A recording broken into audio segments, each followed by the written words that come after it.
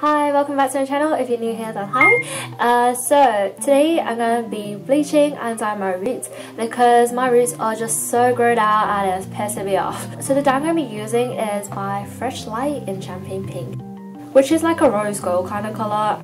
Not gonna lie, I was really attracted by the packaging because it's just so cute. Japanese products just have like the cutest packaging ever.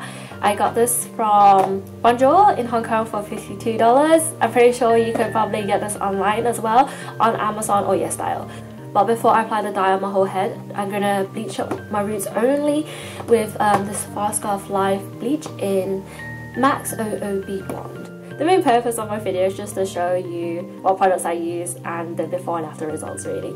So yeah, let's get started.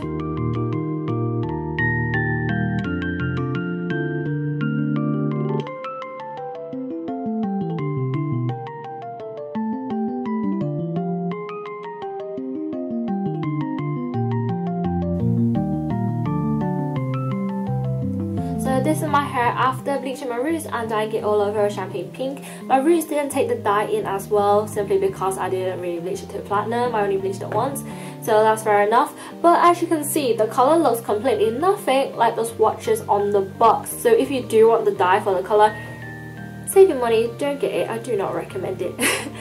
And as for the conditioner itself, it really did help my hair feel much softer and more manageable. The dye didn't damage my hair. Overall, it's not a bad dye, it just doesn't match the colour on the box, so that's the reason why I don't recommend it.